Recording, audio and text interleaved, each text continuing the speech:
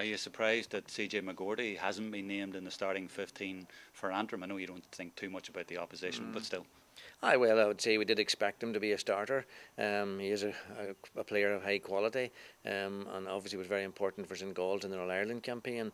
But I mean, the people on the ground in Antrim camp know best, and you know, I'm sure that he'll not be far away, I suppose, before the game's over, and maybe his brother Kevin as well. You know, so we'll wait and see.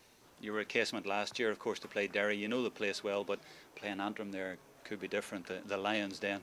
Well, it will be different. I suppose a few years ago, Antrim wouldn't have mustered the kind of support that I anticipate they'll have on Sunday. You know, so they'd have been coming there, maybe just not hoping to win more than expecting to win. I think they're coming with a lot of expectation this time. I think a lot of their followers will be out because of that. So I think you will see a lot of saffron jerseys, both on the field and right round the whole perimeter of the field. So I think it'll be really a great atmosphere, and that will spur Antrim on. So yes, there's a challenge here that we haven't had in quite a while.